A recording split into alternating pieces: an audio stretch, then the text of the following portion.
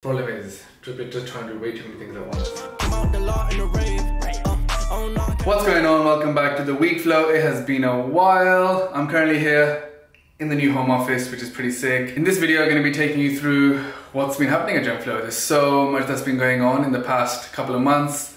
Team has been increased by a huge amount. Lots of new stress, lots of new problems, lots of new opportunities. So much to tell you guys about. If you don't know who I am, my name is Shan, Hanif. I'm the CEO of a company called Genflow, where we help creators become entrepreneurs. And we do so much in that it's just getting bigger every single day. With that being said, hit the subscribe button, like this video. If you love content about business, about entrepreneurship, about how getting stuff actually done, you're gonna like this video. You're gonna hear from me and my team, and we're gonna get into lots of different things, and a full company update is coming in this video. Plus you'll be going with me to my meetings and everything else that I do, speaking with the team, clients, and I actually have a board meeting as well this week. So yeah, lots to cover. Sit back, enjoy this video, and let's get to work.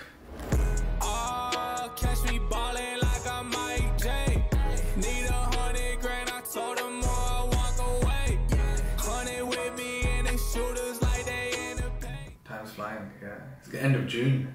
It's mad. It's because it's been like 6 months since the funding, and that's a long time. What time do you call this, Carl? I didn't break his leg. Yeah, it's just the only thing he could probably sell is like alcohol or saying these like new drinks or energy drinks. Something that he can basically pop in his music video is the only thing that would work, because that's his lifestyle, and he's still doing club appearances. He's frozen in a very funny way, like half standing basically. I actually made a list on the weekend, just all the things I guess I need to solve, which I've put at the top. Some of it's actually there from before, which is not great, because it's still not done. But yeah, I guess I would actually like for us to focus together this week on the things that we know we need to like resolve, that we kind of don't. Because I think we should focus on fixing what we know we need to fix or improve, so we actually start moving ahead. The other one, I think, just to solve is a mega overhaul. That's the same thing. So like all the landing pages for all of them, we should just start the work. And I think you could probably do it in isolation, that you could just work on it, James, send it to me, I can review it, and then it goes straight to dev basically. Let's not overcomplicate it. Like all the content that we should be making for the app and the rest, all that needs work basically. So just so everybody knows, on Lemai's team, we're turning it into a normal like team now. There's 3 devs at Lemai. We're gonna pick one thing to solve and get the whole team to work on it to solve it together. So if that's marketing integration, or if that's whatever.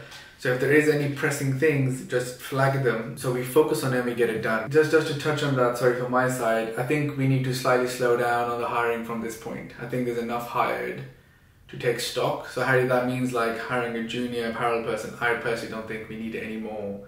We need to utilize the team and get them focused on the right stuff.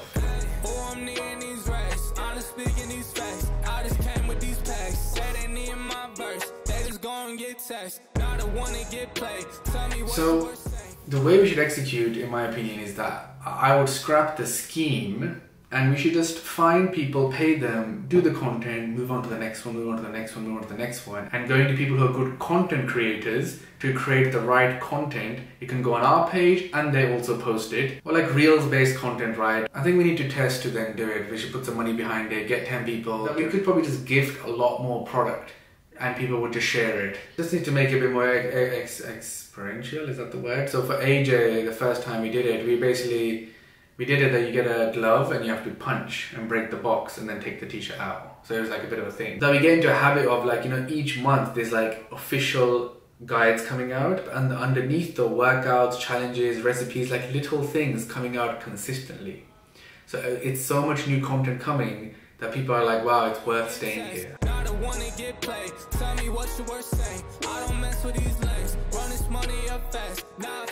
Alright, so just finished off with a bunch of phone calls this morning. Currently it's about 2:30. Good call with the leadership team before, just working through everything we need to do this week, high priorities. To be honest, I've a lot of things that are on me right now to fix in the company, so I'm just kind of going through that, and some I need the team's help with. Then a good call now with Grace Beverley for Shreddy, and just going through like what the rest of this year and the strategies. A lot of things we're working on.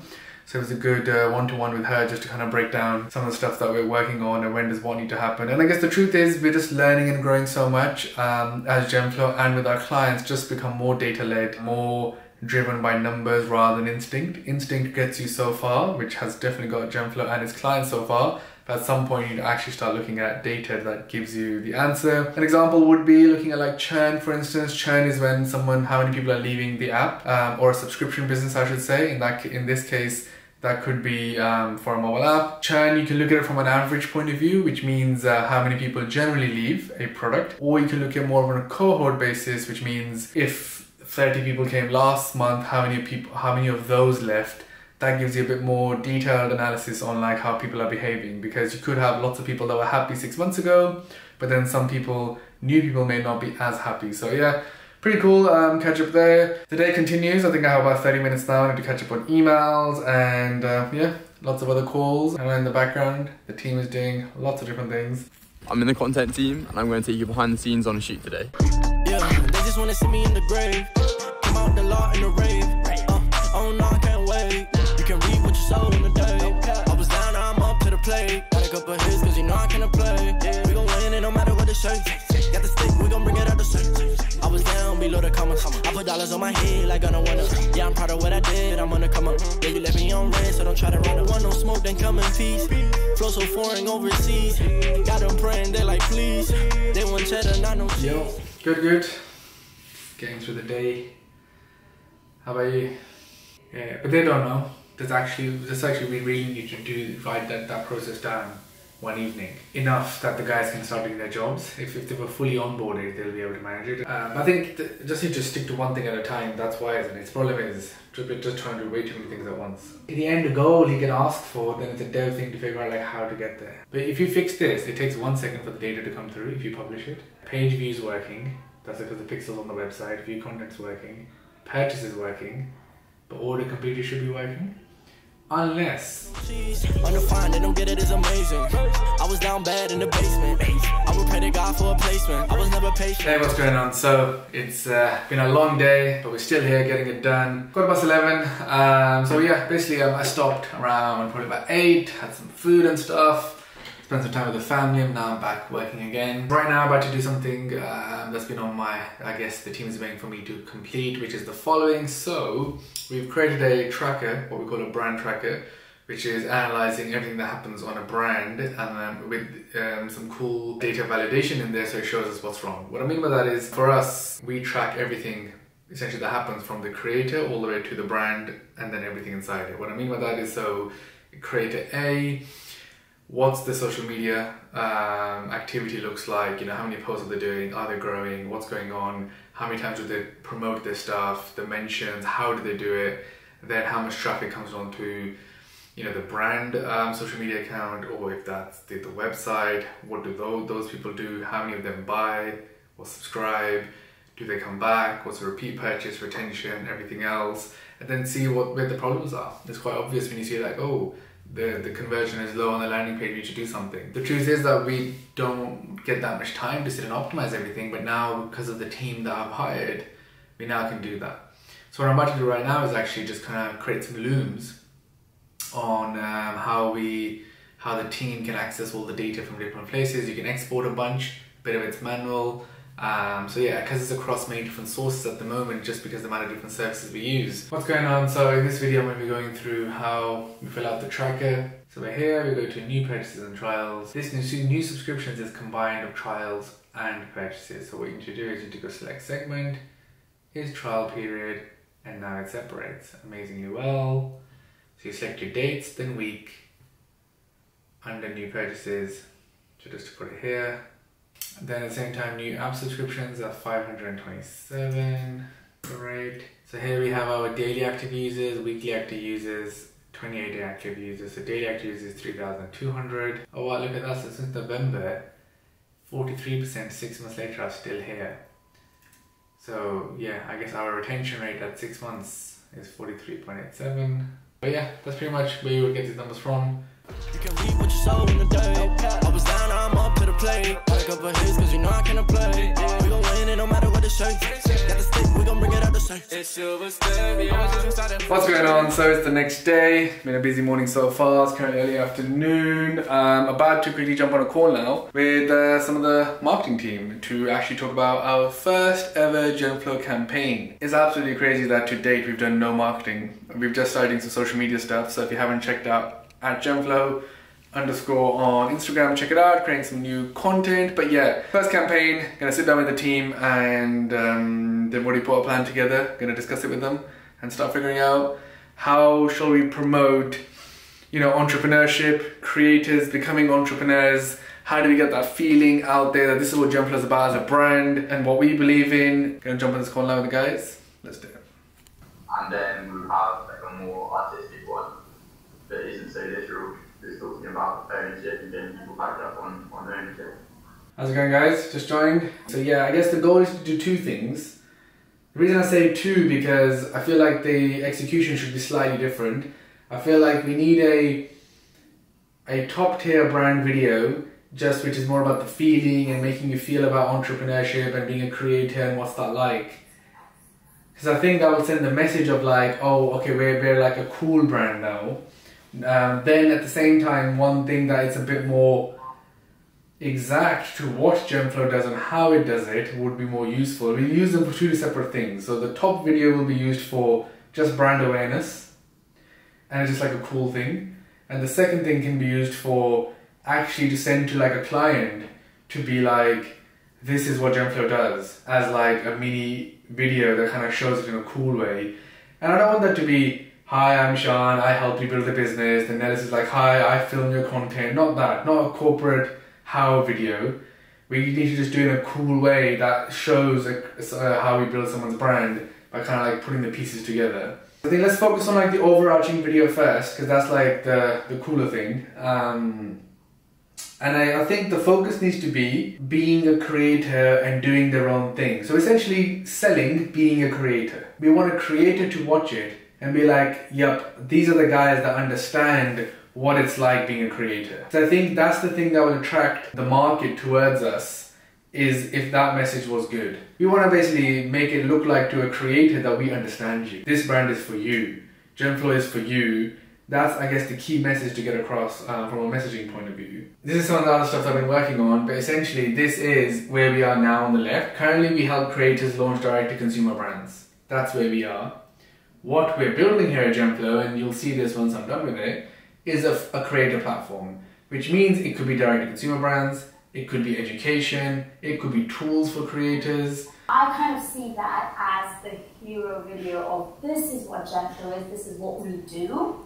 And then to kind of complement that is the Fraser's idea of the ownership video, which comes down to what you were saying, everything you just said. So where a creator says that I love whatever, then I went on to launch it. So I think that's something that every creator will be able to resonate with like all the work he goes in to actually before getting published on the video, or like the hundreds of videos they uploaded, they didn't do that well. You know, this is a new type of career and all these things that you grew up thinking that you shouldn't do, and now it turns out that you've got this incredible career from it. They solve two separate problems for sure.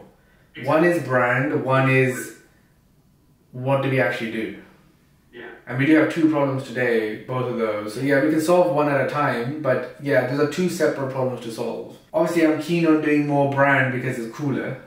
Our app development team are growing massively, so I thought I'd go and try and find Tim and ask him some career advice for someone starting in coding. So I think my best tip is that you really need to love coding.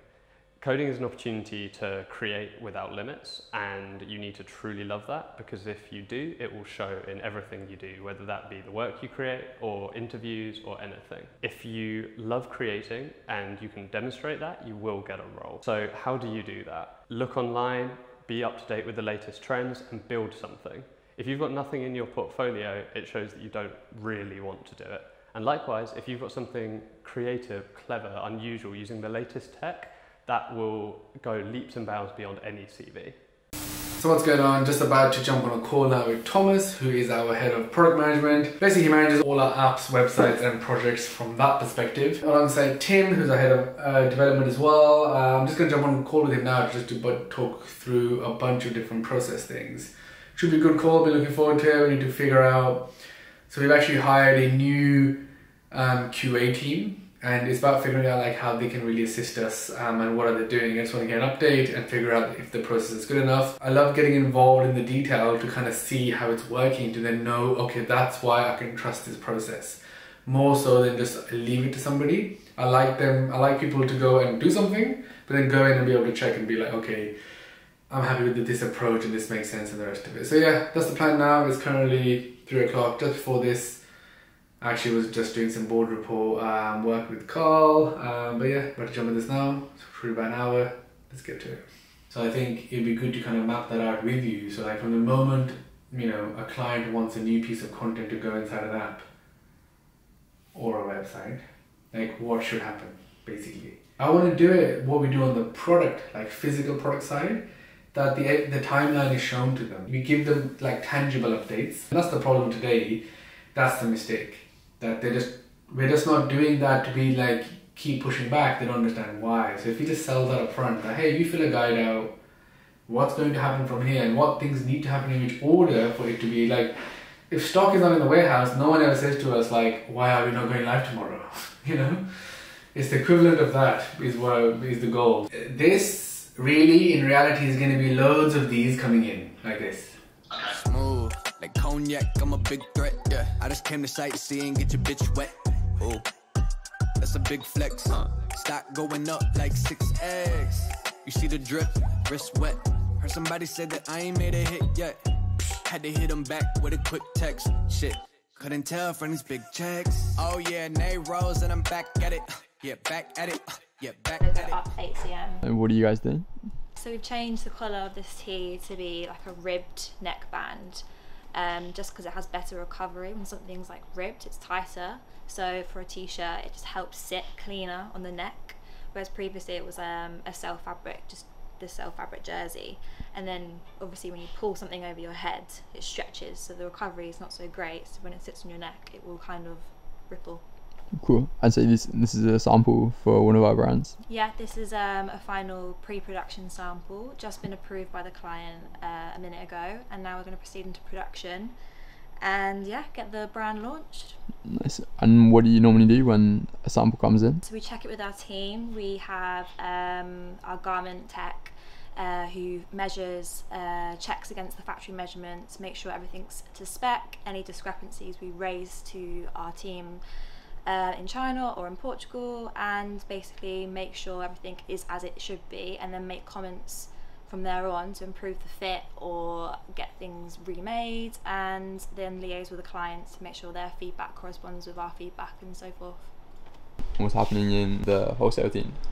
Okay, so we are going to go into and we're just putting together some mock-ups of the change of packaging across 200 stores in the UK, so it's our first really big deal for Genflow, so it's really exciting. And we're talking with lots of other wholesalers? Yeah, at the minute we've got Holland & Barrett, Beauty Bay, and hopefully Sainsbury's. Lots going on at the moment. And how do you start conversations with wholesalers?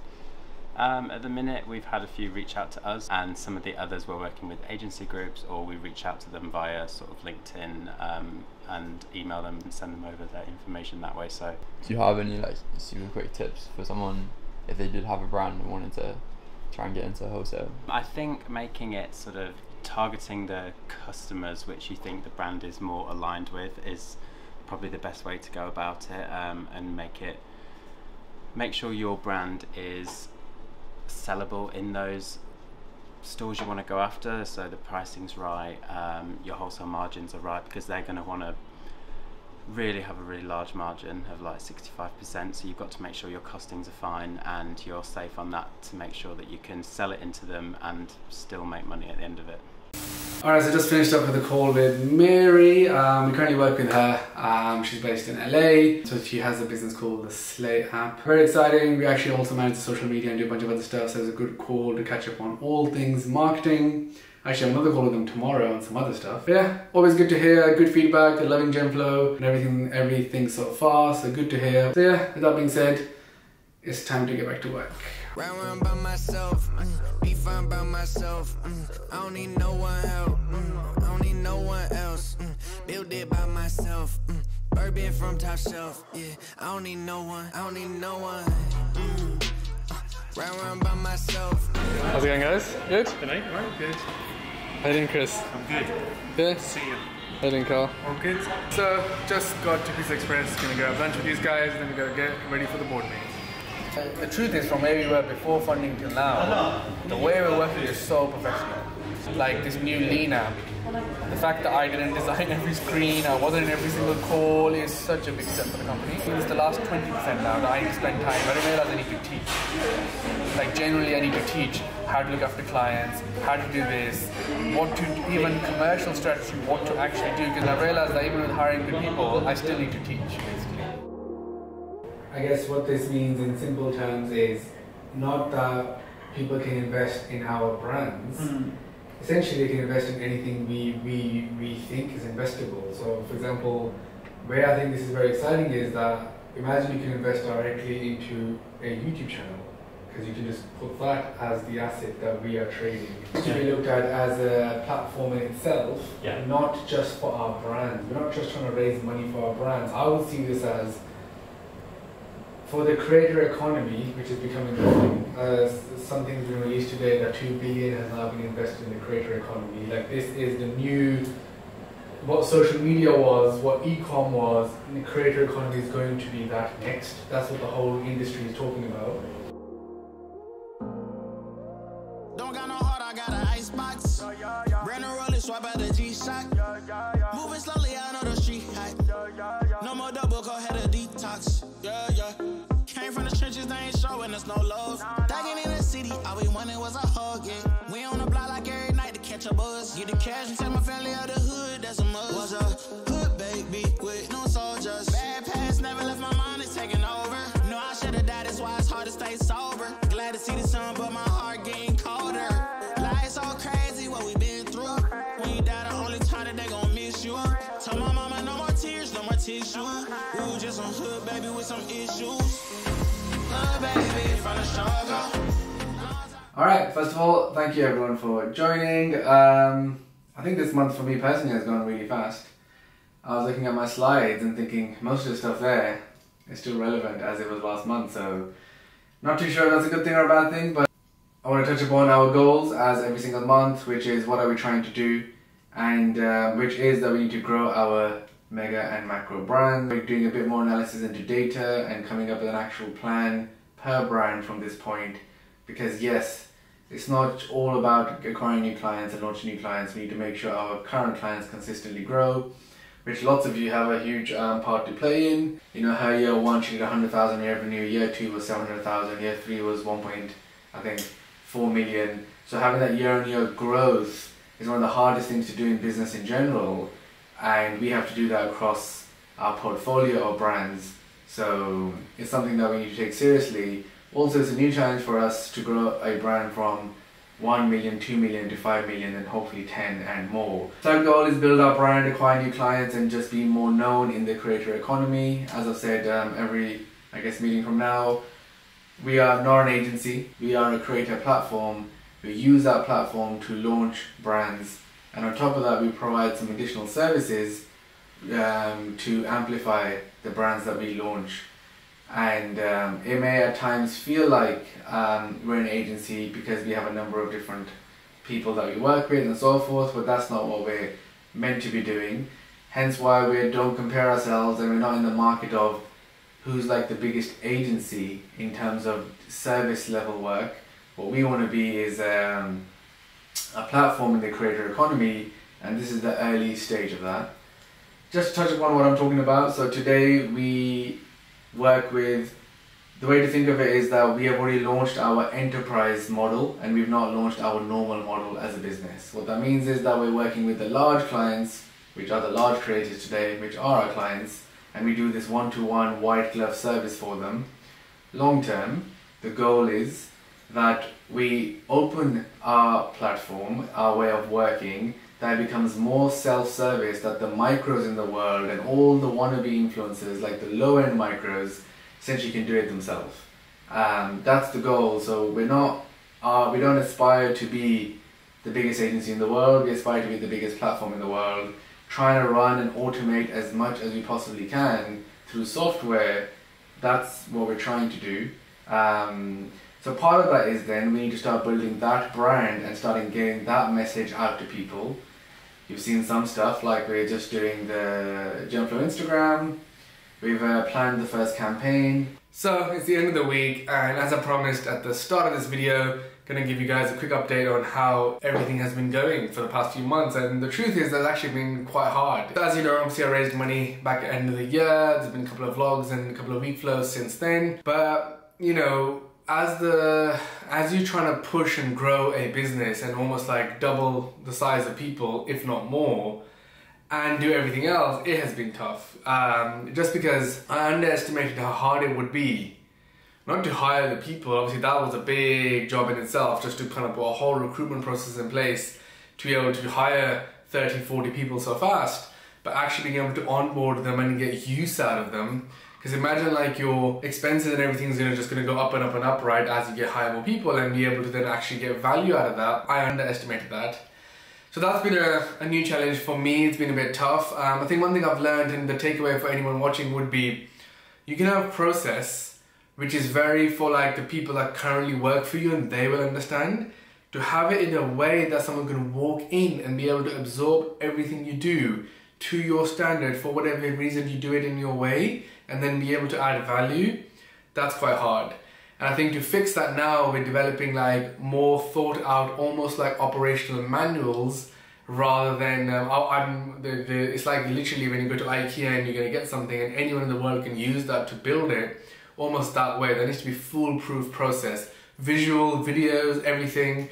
So I think that's something that I've learned the hard way. Also, I think it's just the understanding of that people within the company need to change and the way we work need to change. And I've been putting so much effort into just building the organization from within.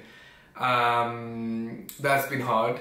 I think one of the other things I've noticed is I've got so busy with building the business that I almost haven't driven the business forward. So, you know, hence why I've been struggling to make these videos and everything else is mainly because I don't find the time, because I'm trying to fix everything so much that it's perfect almost from an operational point of view, that if I was to start making content, build my personal brand, build the Gemflow brand, acquire lots of amazing new clients, that we are ready for it. So essentially being like working to get ready for the growth that we want to achieve as a business. So yeah.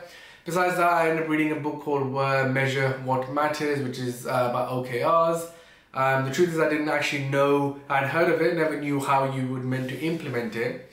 Been working with our chairman Chris to get that done. That's been really eye-opening, because essentially everyone talks about having objectives, goals in your business or whatever you're trying to do.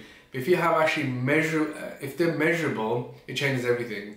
For example, saying grow social media would be an objective, but you'd have actual key results against that. That is 10% growth in impressions, 10% growth in followers. There's some tangible ones. So when you meet with your teams and when you're like, okay, how are you guys performing? It should be something that you're reporting against instead of just someone just working hard. What I've found is building a business and scaling it to the level that I have, that you'll have lots of people do amazing work and then everyone's very busy, but to ensure that you're all actually moving towards the same goal is actually harder than you think. And putting some sort of framework in place is very useful to get there. So that's what I've been working on the past couple of months. But yeah, no, otherwise very exciting. I think the other, on the plus side, what we can do as a company now is exceptional. The quality of work is exceptional, and the way the creator economy has been born all around us is just crazy. Because imagine starting a business with a concept when most of the world did not see it, to now the whole world is seeing it, and almost like people are like, oh,